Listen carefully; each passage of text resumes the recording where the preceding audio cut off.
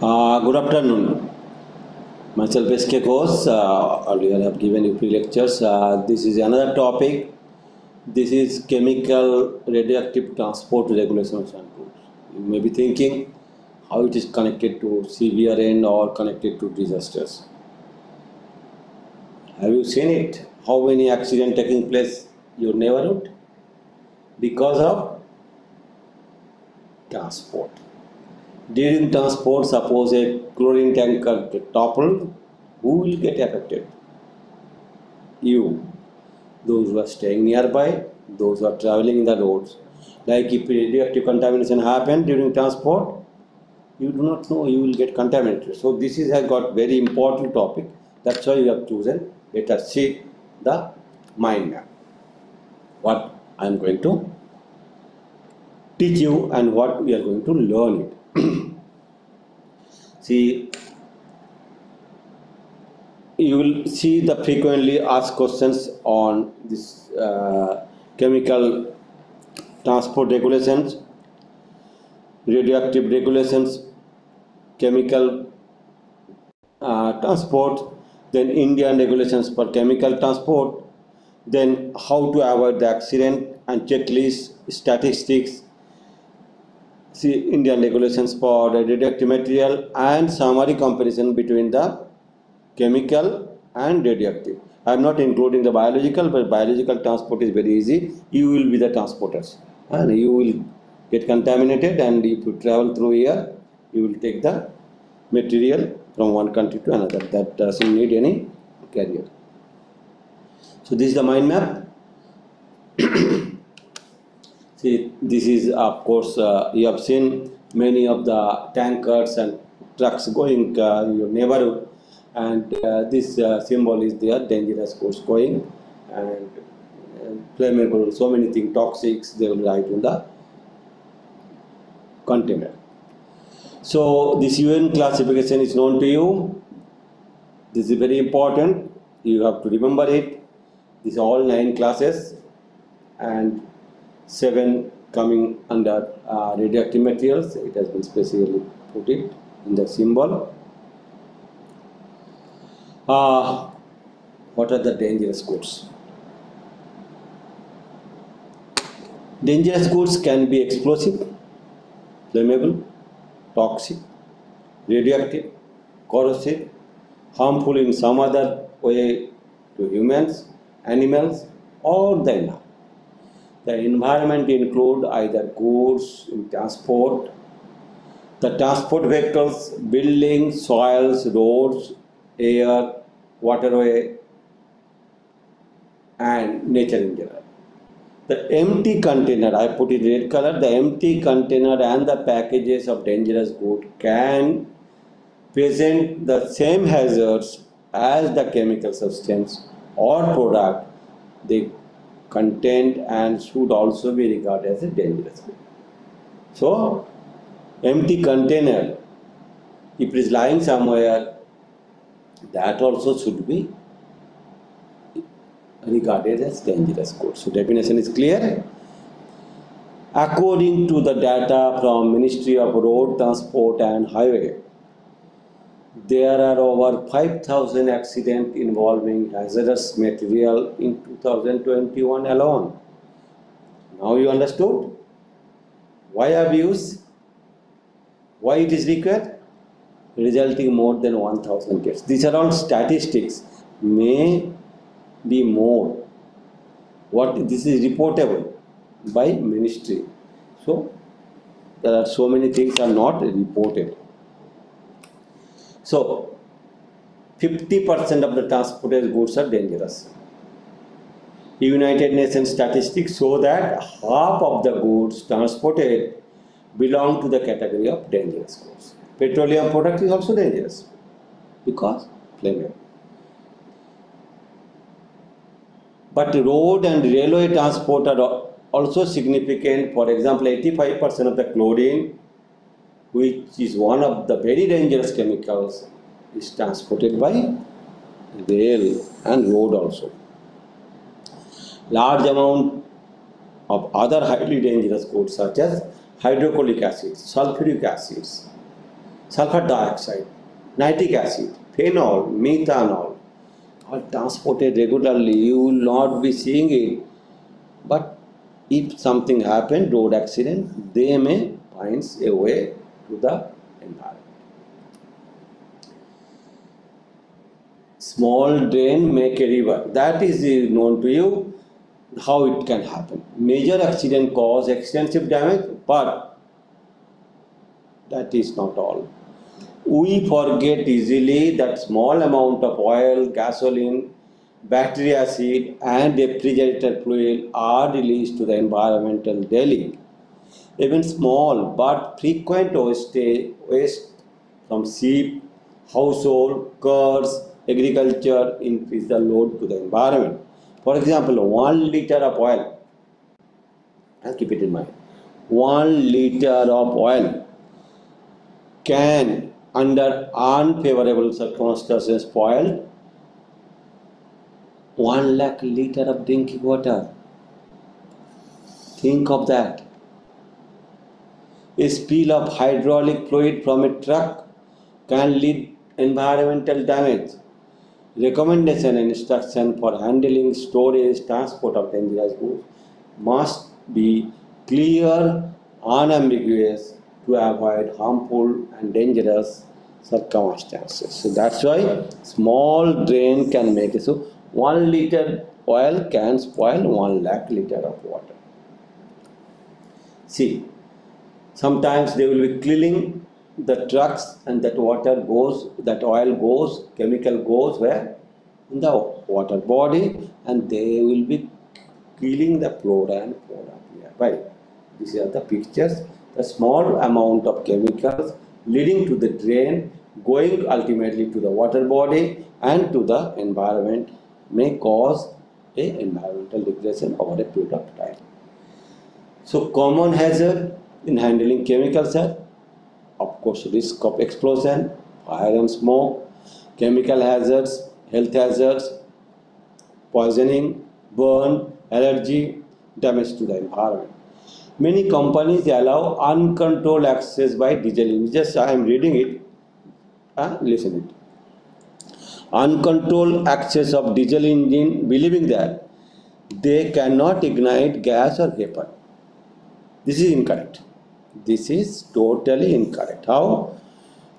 4 tons of hot flammable hydrocarbon leaked out of a plant while maintenance work was in process. A diesel engine was in the area.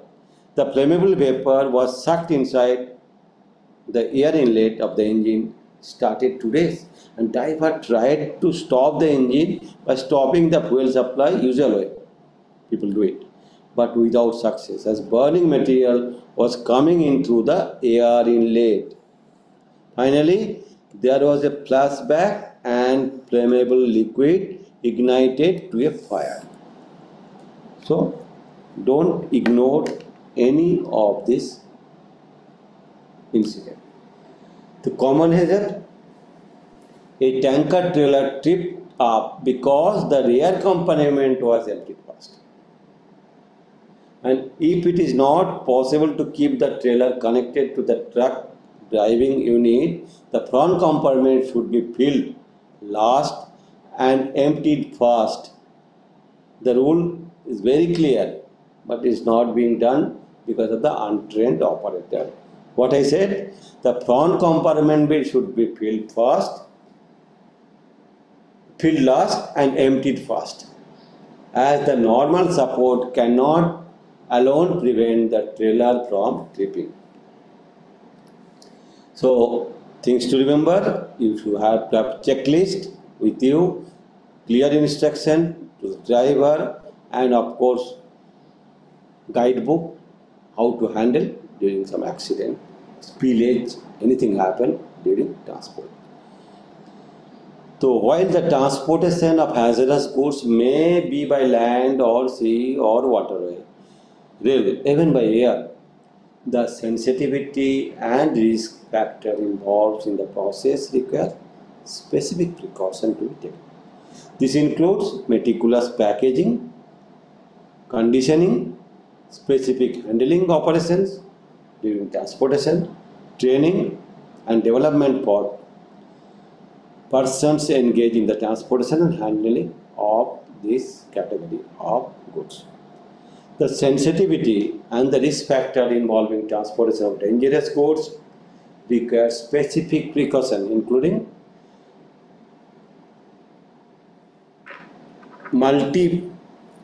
meticulous packaging and conditioning. In order to address these issues and bring uniformity in the service being provided, it is felt that to formulate an Indian standard on transportation of dangerous goods. Earlier it was there, but in 2023 recently published an important document. I'll explain you afterwards. What happened during transport of chemicals? Large amount of chemicals, you are taking it, can cause hazards to the environment, society and nearby area. Transport is necessary because product consumer is somewhere, producer is somewhere. An accident occurring during transport of dangerous could lead to catastrophic consequences. So laws and recommendations have to be established to protect the society. But they cannot be effective if I am talking about you, whether you are an employer, worker, transporter or inspection authority, do not share responsibility and follow the existing recommendations and guidelines of transport and storage in order to avoid unnecessary risk. So it is responsibility of everybody to work together to avoid such kind of incident.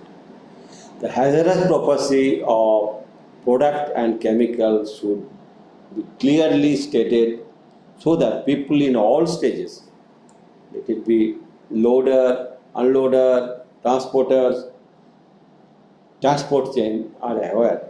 This information should always follow the goods so the people can recognize the risk, avoid accidental manhandling and have the right kind of personal protective equipment and disposal in case of leakage.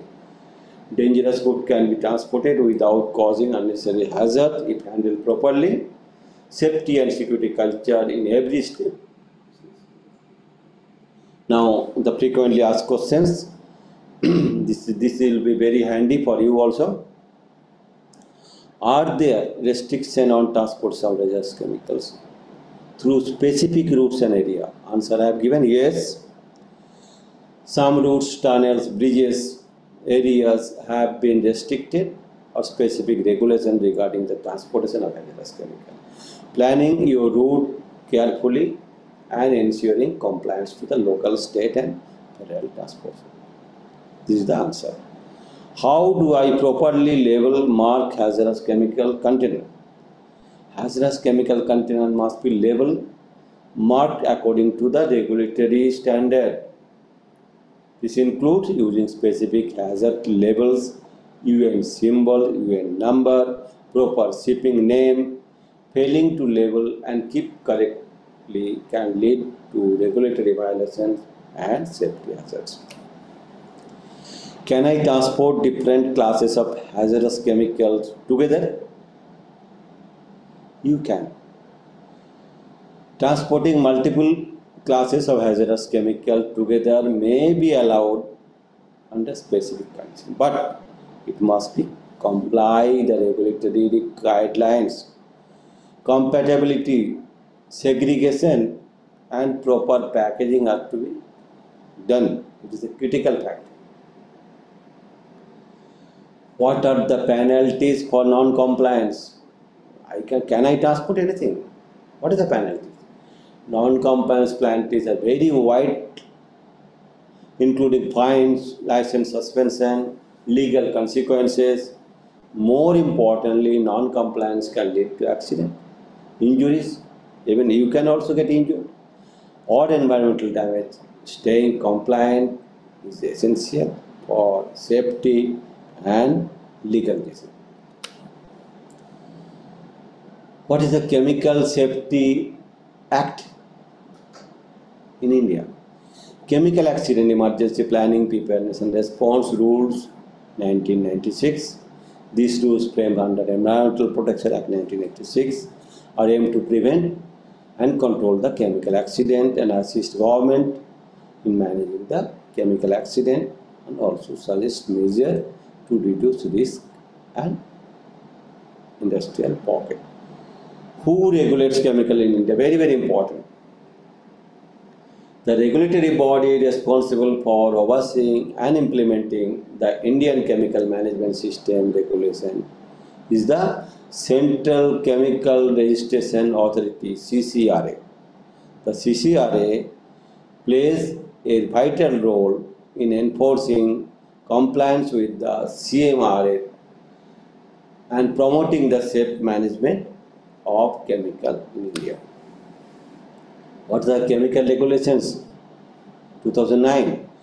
The Chemical Hazard Information and Packaging of Supply 2009 have been issued, came into force April 2009. These regulations concern the identification of harmful properties of chemical, communication to the information to user and mix level. The regulations was firstly enacted in 1889 by Ministry of Environmental and Forest. Now it is MOEFCC, climate change also included, and later amended 1994-2000. It regulates the manufacture, storage and import of hazardous chemical in India. This transport hazardous chemical must meet the provision of Motor Vehicle Act 1988. Now let us see the status of chemical disaster risk in India. India has witnessed the worst chemical accident, already talked to you, because of the missile isocyanate release. India continued to witness a series of chemical accidents even after Bhopal had demonstrated the vulnerability in the country.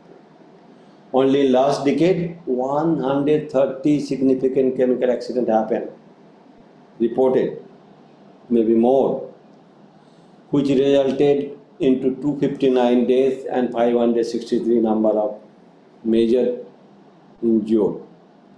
But these numbers are reported numbers, there may be unreported cases also. There are about 1861 major accident hazard MAH units spread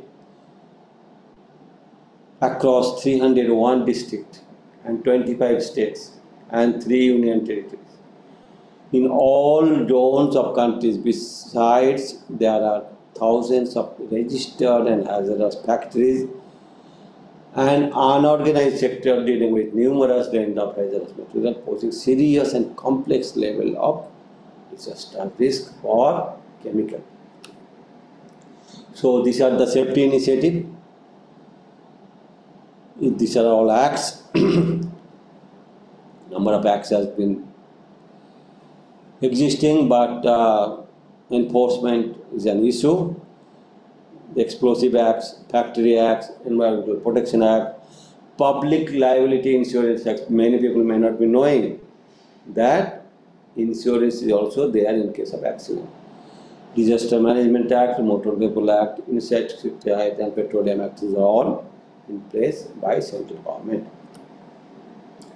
Guidelines are also there, but let us look the latest guideline posted on PIB Delhi on March 6, 2023. The Bureau of Indian Standard, BIS, the national standard body of India, has recently published new guidelines aimed at enhancing safety in the transportation of dangerous goods. It's very, very important. I request all of you to download the document, have a look on that. What are the major area of recommendation? The guidelines known as IS DM-II-2321, latest one, transportation of dangerous goods guidelines have been formulated under the Transport Service Sectional Committee of BIS and are expected to set a new benchmark for the safe handling of transportation of hazardous material across the country. This is little bit highlights I am giving with the aim of standardizing transportation practice. The BIS guidelines will help ensure that all hazardous goods are transported in safe, secure manner. The transportation of these goods involve the implementation of adequate measures to ensure their transit and local security and safety. Whenever dangerous goods are to be transported, certain measures should be taken to ensure that potential risks are absolutely communicated to all who may come on the way of handling the goods. Further, provides guidelines, packaging, labeling, marking, handling, each and every aspects have been addressed. The standard is formulated to provide guidance for all stakeholders, including vehicle owner, transport agency, contractor, consignor, consignee, operator, driver, everybody. Everybody can look at this. This is a very compact and latest document. Its content of transport documents, appropriate shipping name, class, UN number, total quantity, name and address of the consignor, consignee, other element for national authority plus point, ignition temperatures, and what is to be done, the waste, and declaration certificate. All things are to be covered during transport. Vehicle requirement, of course, transport by roads, the bulk container, how container should move, the driver training or certificates, packaging certificates, all these things has to be placed before sending the container. Of course, placard according to transport codes. This is a checklist. You are not going to transport, however, the checklist I have given you for the sake that somebody is reading, he should know what are to be done before starting the journey of transporting hazardous chemical.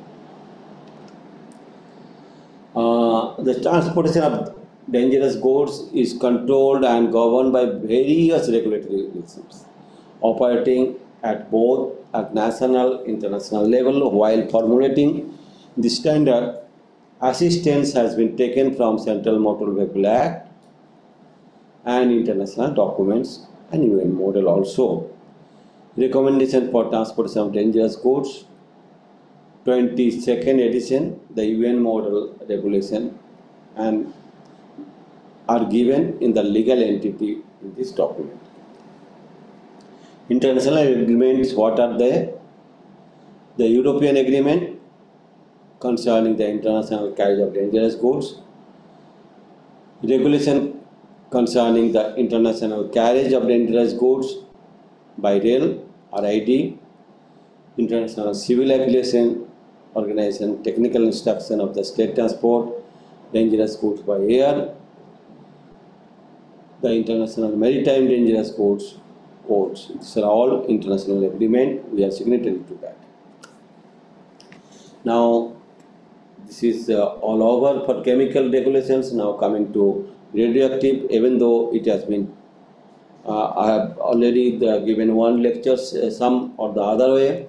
But if you look, if you get this symbol anywhere in your neighborhood or in container, you will be pretty sure that this is carrying radioactive material. These symbols, you should know it. Left side is radiation generating equipment like X-ray equipment, right side is radioactive material. Both the symbols are used nationally or internationally. So, what more than 1 lakhs packages are being transported annually because it has got tremendous societal benefit. radioactive materials, even the packages, very small quantities needed, not like chemical bulk quantities, big tankers. Small package, small tankers, so but adequate protective actions. So which are the governing document? This is AERB NFRTS SC1 revision 1. This is the safety codes that give the all guidelines for transporters, for suppliers, consignor, consignee, truck drivers, everybody.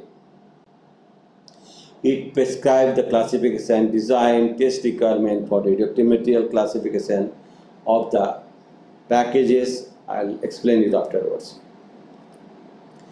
See now, I told you 1 lakh packages are being transported annually. Who does this? How it can be, license can be given for this transport? Now this is the e-licensing system ELORA I am introducing. This screenshot I've taken, and if you log into this ELORA system of AERB, there the licensing system is very clearly given, and that is online system, electronic clearance without moving to the regulatory body. They can give clearance and person get clearance, but the main thing is that safety and security has to be ensured, then only they will get the license. Some other parts of the ELORA system, the ELORA full form is e-licensing of radiation applications, and e-governance initiative by AERB is a web-based applications for automations of regulatory process for various radiation facilities in India. The objective of this project was to enhance the efficiency and transparency in the regulatory process of AERB.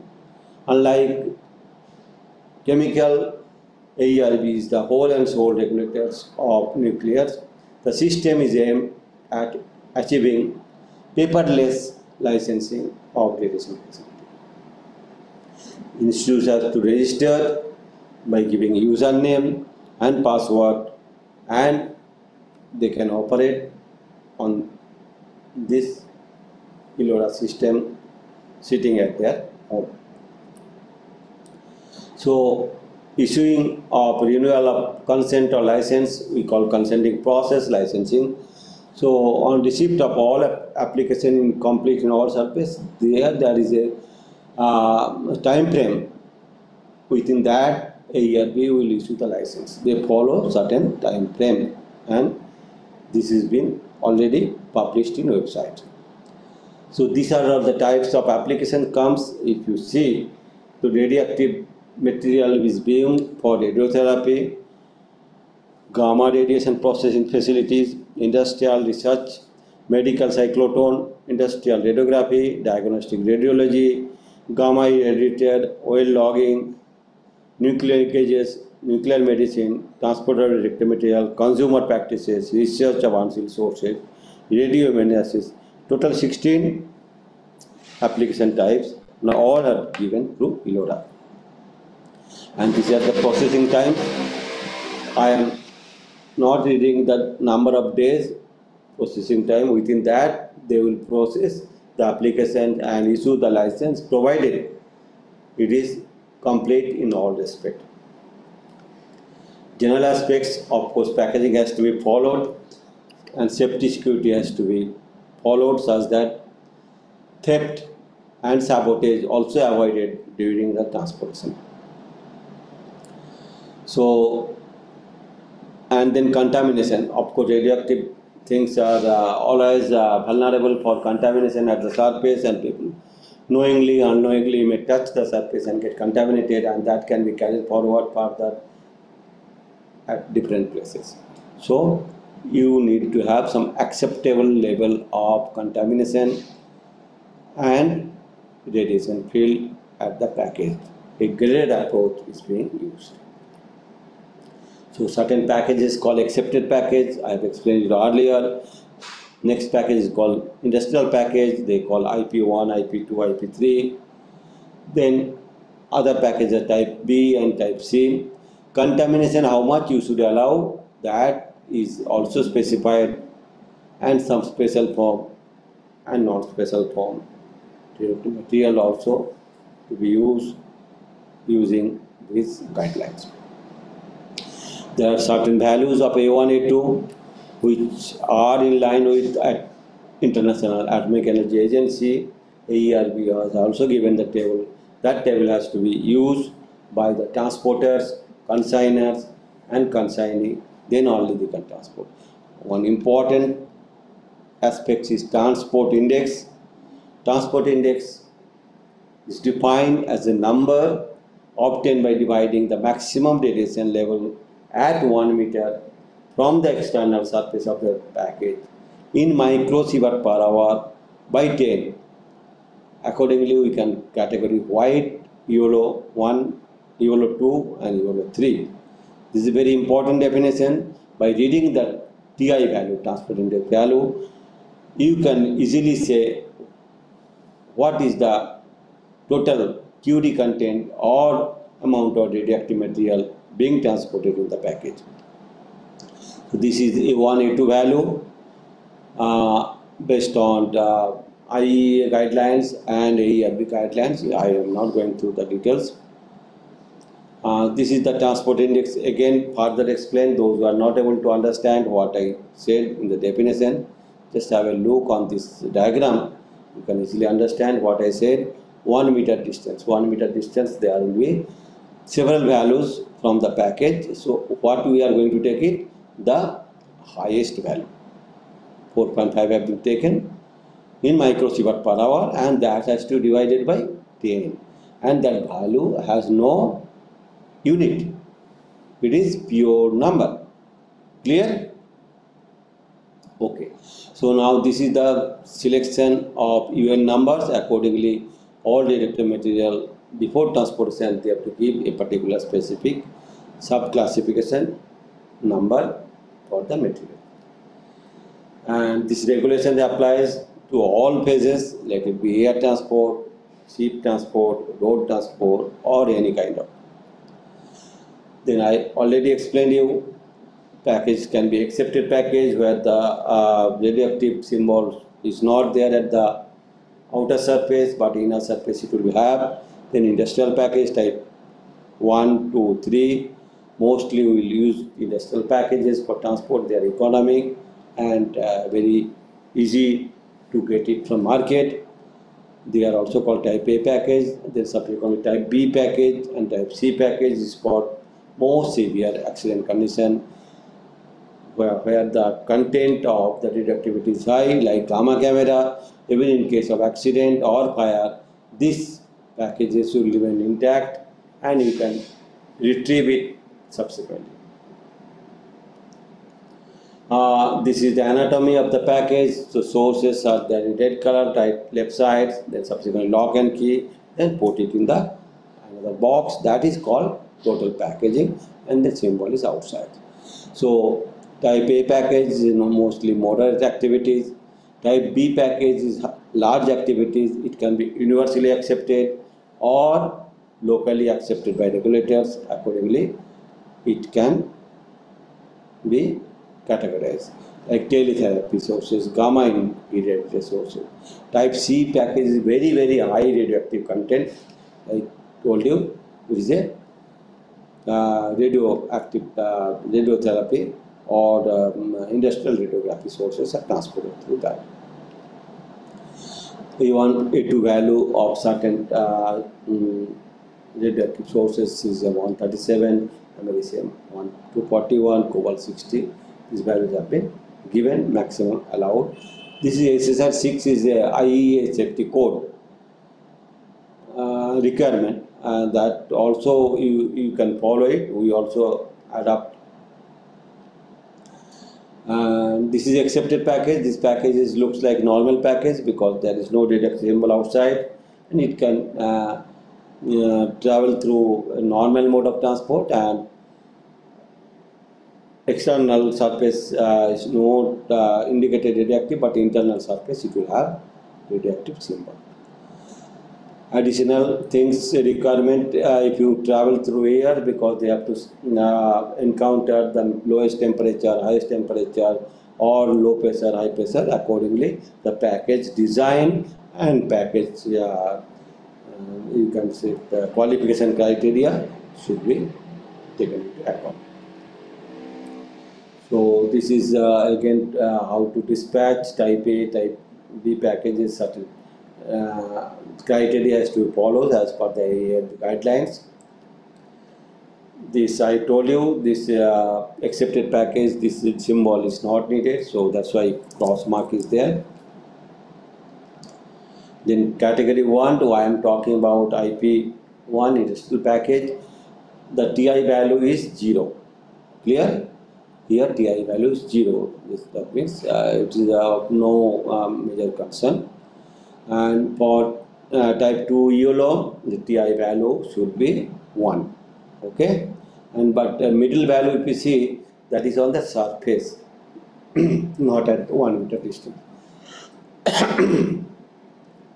And then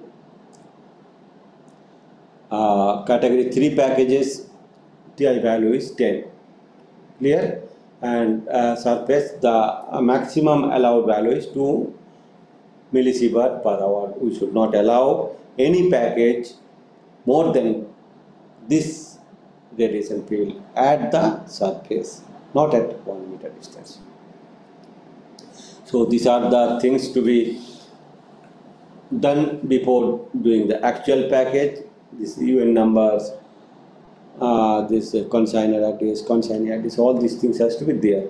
So as you go type A package, or the symbol has to be there. Then type B package, more number of information has to be given. Then this is very, very important. As I told you, this IS code for chemicals, this is the TRAM card, Transport Emergency Management card. It gives the entire informations, and that will be part and parcels during the transportations. So this has to be there with the drivers, maybe more than one copy, such that those who are carrying this substance, they can give it to some literate fellow who can read it, and he can take emergency action in case of any accident happen to the vehicle. So this is called Transport Emergency Card, TRIM card. Okay, it's very, very important. Many informations are given, and that is a part and parcel of each consignor. And when somebody is opening the package, he has to measure the pills and check with the declared data on the package itself. If it's a mismatch, he should not take it. He can send it back to the consignor. So he has to verify the address also and dosage also. See, those are opening. Before opening, address should be clear, and if you are opening the package without verifying this, then you become responsible for the package. Then Atomic Energy Regulatory Board will assume that you are the owner of the package because you have not verified and opened it. So very, very careful while opening such kind of packages. So receiving package, check the package clearly whether all the symbols are there, TI value is mentioned, and all other cross weight. So it can handle it without any fear, because the radiation levels at the surface is not of concern. It has been taken care before packaging itself. So these are the reportable event. Note down it very carefully, such that you remember, if this thing happen, then it has to be reported to CMG, DAE and Atomic Energy Regulatory Board within India, not IAEA, of course. What are then incorrect address or delivery if packages was already received? Incorrect level or transport index, this is 1, this is 2. Radiation level in excess of more than 2 millisievert per hour at the surface. 3. Package damage, leaking or evidence of tampering. 4. wipe test, where we call it surface contamination checking. Reading is more than 4 becquerel per centimeter square. This is 5, and loss shipment. These 6 you have to remember, because very important. It has to be reported to regulatory body if any of this incident is found during handling, receiving, or sending the package. Now we have learned about the two regulations and transport. One is chemical and radioactive, and let us have a summary and compare. So this is that requirement, regulation, enforcement, frequency of accident, consequence, and who is the regulator. So if you remember, several rules and multiple agencies are there for chemical, but there is a single agency, and they are AERB. Okay, enforcement is not strong, is weak, but is very strong, because consequence of radioactive contamination and fear is more, so it is a very strong enforcement is there. Frequency of accident is very high. Regularly you are facing the chemical accidents during road transport, but it is very low. It happened once or twice, but immediately the sources have been recovered. Consequences depends on nature, may be fatal sometimes. It is a chlorine, it is petroleum, there will be different, can be quickly contained and may not be fatal. This once radioactive material, because everything, this can be cordon up, because it will not cause havoc within the area. Only contamination is controlled. It can easily be managed, and the regulators, more than one regulators are there. Here is a single regulator, Atomic Energy Regulatory Board. With these comparison tables, I thank you very much and wish you good luck